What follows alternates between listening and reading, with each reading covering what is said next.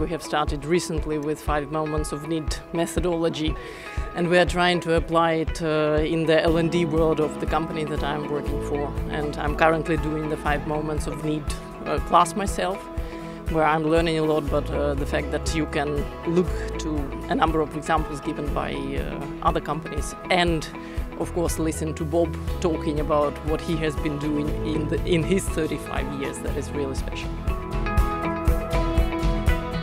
So far, all the things Bob has said, I already had some knowledge about, and I got more and more confirmation in the knowledge we have in our organization.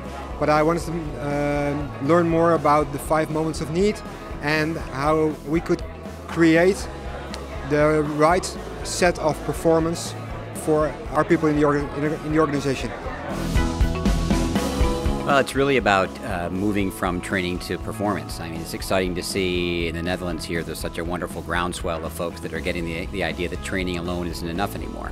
So there's a lot of excitement in people moving from classroom training to more of a blended approach with the 5 moments of need and using performance support. Also, the emergence of technologies like Ask Delphi and Drillster, I think, are the tipping point for making these methodologies work.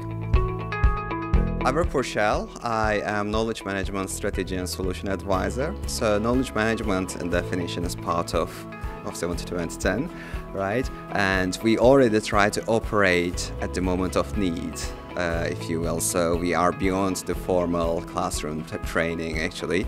So this is reaffirmation of what we are doing. It's an eye-opener on what else we can do.